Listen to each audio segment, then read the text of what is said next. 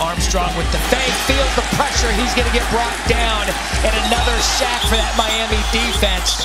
Ball pops out, whistle dead, and that is the all-everything five-star freshman, Leonard Taylor.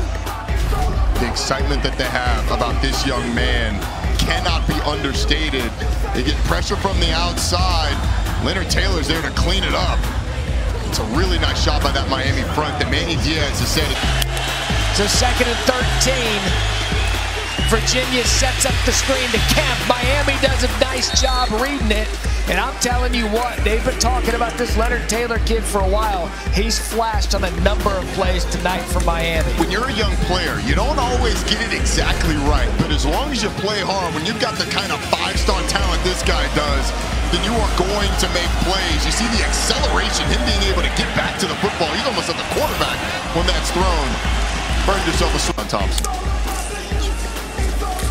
Hollins out of the backfield. Good job by Miami's defensive line, getting him immediately. Armstrong. Pressured. Throws it away. Leonard Taylor, the true freshman out of Miami Palmetto, five-star player, has been all over the field tonight. He's played well. Yeah, fought through a hold on that one as well.